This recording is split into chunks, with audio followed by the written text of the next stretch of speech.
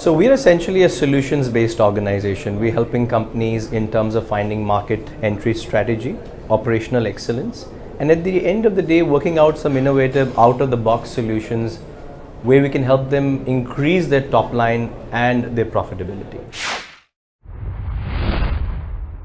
Yeah, so one of the most popular services that we provide is the mystery shopping experience, where basically clients would like to know what is happening on the ground with customers. So we go as decoy customers. We essentially become the ears and eyes of the customer and of the client. So we let the client know what's happening at the ground level, and basically it enhances the customer experience because the staff does not know who the mystery shopper is. So they treat every customer maybe as a mystery guest and try to deliver the best customer experience. Management consulting is such an open word. I would personally look at solutioning as the word. Like for example, one of the clients said that, okay, you do great mystery audits, you do some great operations audits, what's after that? And this is where we and the team, we sat together, we brainstormed together, and we came up with a solution that is known as iTrain. This is an app-based solution where the staff of every organization gets trained on an application, on a tablet, on a web-based questionnaire gamification program. So consulting and solution, I think, is required for every industry. The best thing, it's evolving. We see e-tailing coming in, we see modern retail evolving. So consulting will always grow. So in terms of the market size, we would call ourselves the leaders in the Asia Pac region, not only in terms of the turnover, but in terms of the number of transactions that we do. We clock around 50,000 transactions per month, which is by far, we would be almost triple of what our second competitor would be. In terms of the market size, I would say this should be easily a $2 billion business in India, out of which we obviously have a sizable share. But I think this pie is going to grow. It's definitely going to grow at a much faster pace.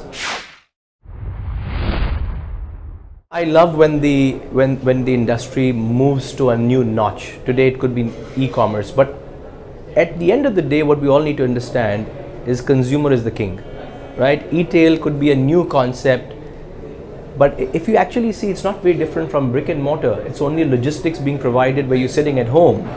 It's a new form of retailing, right? And I think that this will evolve even further. I heard of a new concept where these taxis are providing groceries at home. Can you imagine that for a few years ago? Maybe not. So I think e-commerce is going to evolve.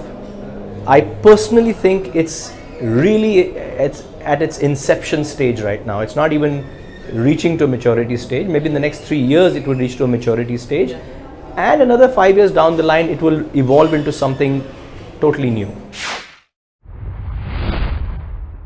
Very good question. We are already touching tier 4 and tier 5 cities. So some of our clients that are into telecom, they sell the SIM cards in the smallest of villages, because in villages you still see people talking to each other. So tier 2, tier 3s, I think, have already been touched by the economy in some form or the other. It's time for the tier 4s to come to the tier 3s and the tier 5s to come to the tier 4s.